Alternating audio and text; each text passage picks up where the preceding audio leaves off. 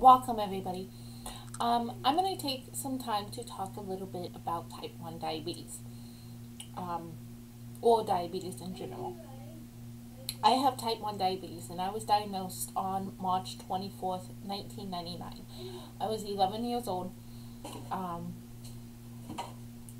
when I became very sick and was rushed to the hospital. 5 hours later, they told me and my mom that I had type 1 diabetes, which changed my life forever. It's been over 21 years. My A1C with the new technologies of insulin pumps and CGM technology and IQ basal technology, my A1C is 6.9 and I am doing great.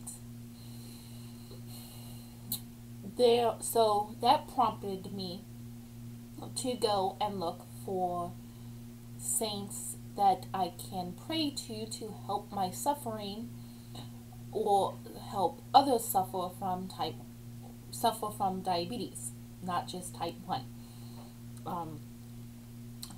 I am the only one in my family with type 1 diabetes. My grandma on my mother's side had type 2 diabetes and it ended up killing her. There is nobody else in my family who has any type of diabetes. My biological sister, both mother and father the same, has the protective gene for type 1 diabetes. She can never get type 1 diabetes. I was not happy when I found that out. Now I am, because diabetes sucks, and I'm very happy that she can never get type 1 diabetes, and all she has to worry about is maybe eventually sometime, hopefully not, get type 2 diabetes or diabetes by when or if she gets pregnant. I do not have to worry about that because when I had my 3 beautiful children, I had diabetes and it was very difficult and with lots of complications because I had diabetes. So with that being said, I have found a list that is a free Kindle download. They say that it's a little file. It's also available as a free download on ePlug or Kindle formats.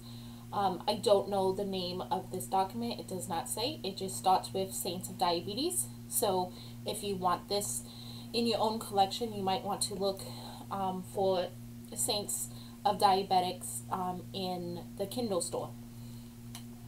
We're going to start with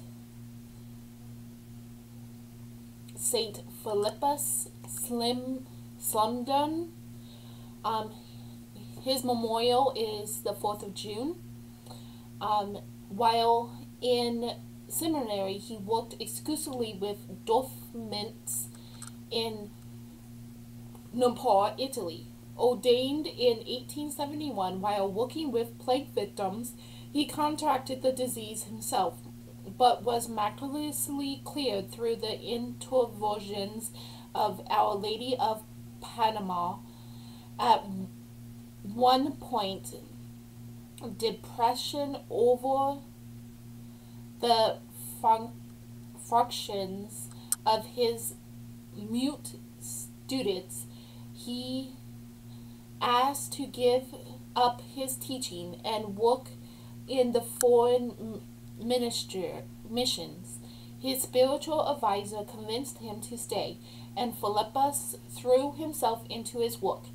In March 1885, with the help of Father Lorenzo Apacella and several nuns he had trained, he formed a school for deaf and mute in Italy. It became the mother house of the congregation of the Solemn Sisters of the Sacred Heart.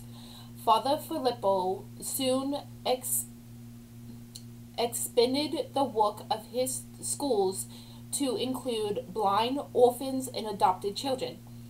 Several served as confessor and spiritual director to priests, seminaries, and several religious communities. Founded the Eucharistic legend of priest Adorus and Eucharistic legend of women Adorus, superior of the congregation of the Miscellaneous of Saint Francis de Sales, canon of the Lycian Cardinals. Wow, he had a lot. He was born on the 27th of June, 1848 in Naples, Italy. He died 4 June 1923 in Laos, Italy, from a complication of diabetes and a heart attack and heart complications. He was vindicated on the 11th of July 1995 by Pope John Paul II. He was beatified on 8 May 1996 by Pope John Paul II, and he was canonized 15 October 2006 by Pope Benedict the 16th.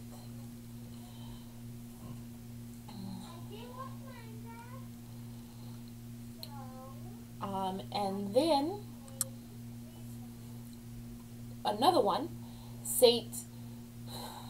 how these guys, their names will be in the description box. I cannot put all the information like I normally do since I'm including more saints in the same thing.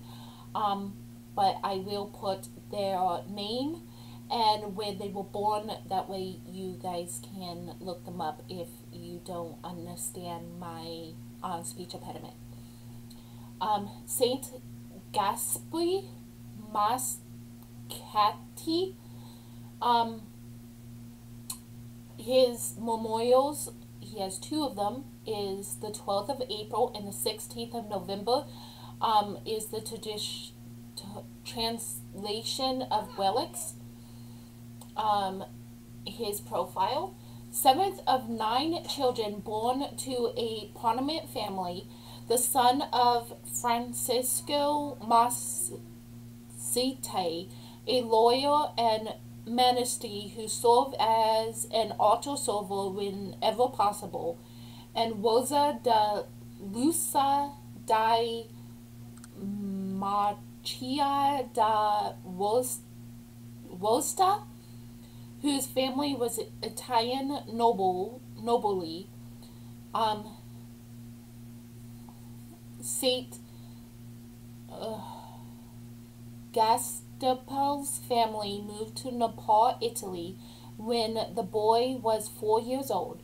He made his first communion at age 8, confirmation at 10, friend of Blessed Bartolo Longo and Blessed Cantilos Valpicento,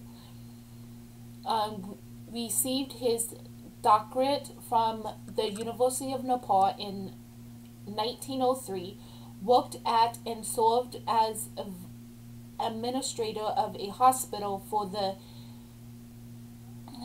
incurable while continuing to study and do medical research.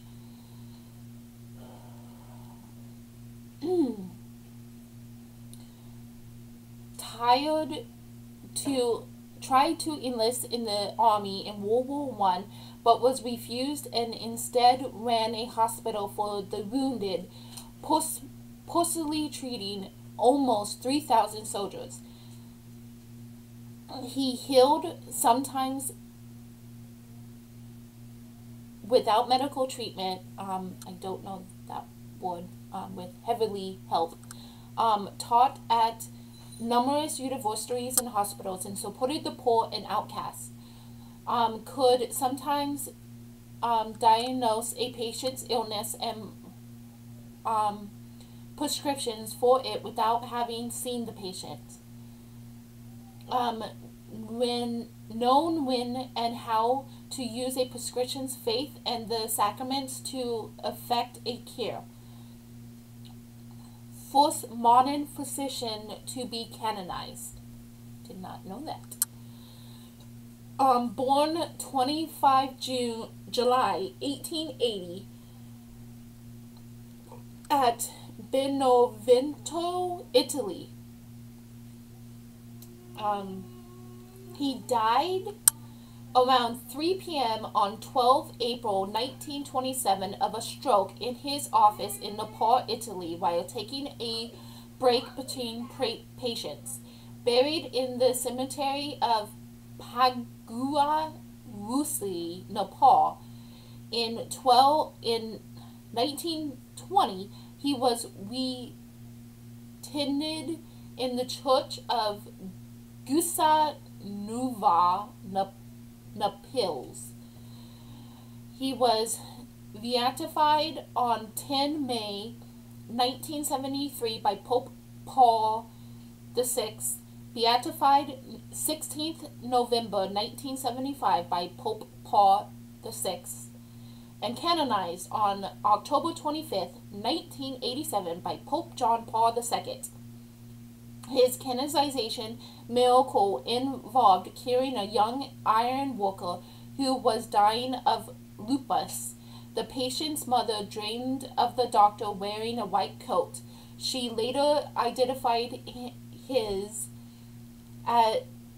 as Masco when shown a photograph of him. Soon after, her son was cured.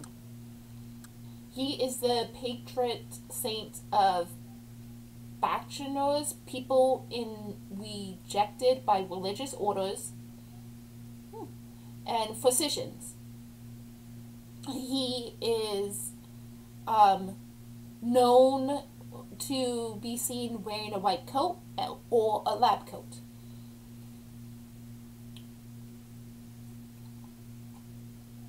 These don't really say when they had diabetes, but we know that all of these had diabetes. And there's probably more before we actually knew what diabetes was and researched, had the technology to actually test if they had diabetes. The next one is Saint Josemaria Escriva. His memorial is the 26th of June. Profile. One of 6 children born to Josie and Doris Escriva. 3 of his siblings died in infancy. His father was a small businessman, and when his business failed in 1915, the family moved to Spain. As a young man, Josemaria saw the bare footprint left in the snow by a monk. The sight moved him and kindled a desire for religious vocation. He studied for the priesthood in Spain. His father died in 1924, and Josemaria had to support the family while studying. He was ordained in Zaragoza on 28 March 1925.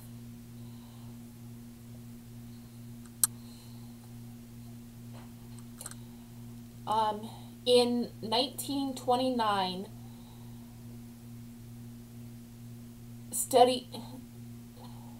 were spent studying at the University of Madrid, teaching to support his mother and siblings, ministering to the poor and sick, and working to build the foundation of Opus Dei.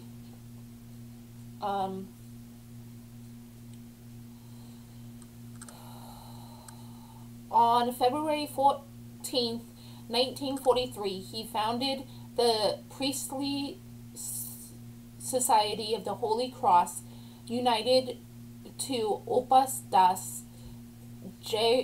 Jesumas, moved to Rome, Italy in 1946 and entered a doctorate in theology from the Lateran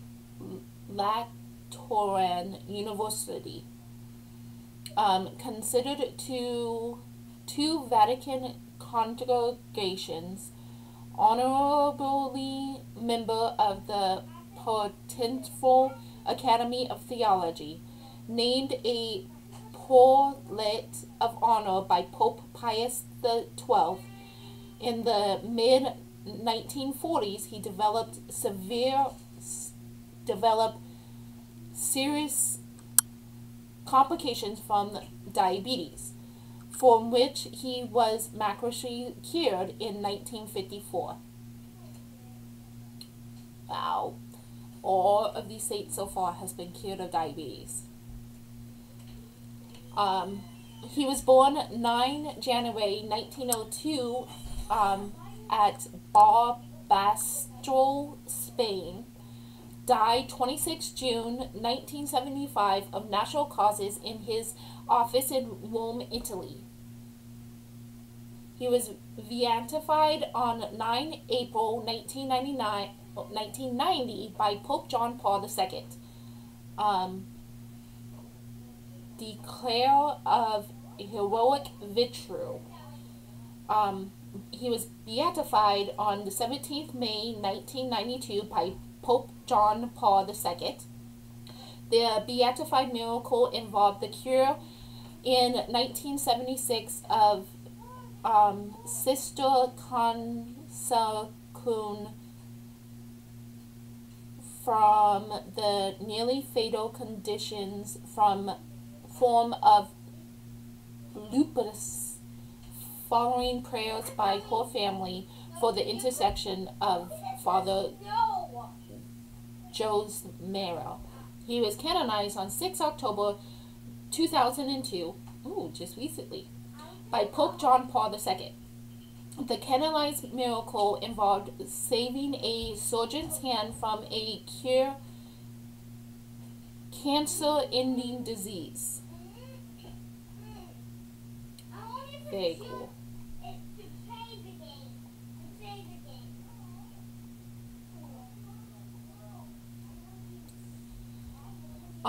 There are more, but this one is getting long, so I'm just going to say their names. Blessed Mara Crocifissa Coro. Her memorial is the 4th of July, and she was beatified. She has not been canonized. She was beatified on the 16th November 2005 by Pope Benedict XVI. This name's going to be difficult. Saint Paulina do Coração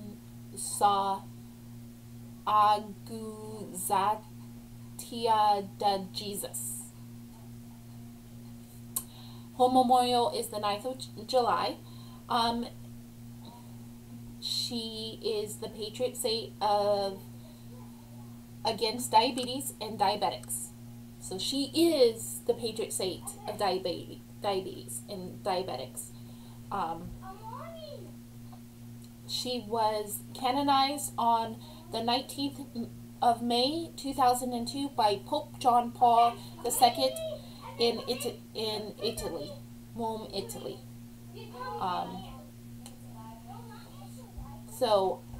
And then there's one more, Saint Rafael Renizo, I said that wrong, Barón.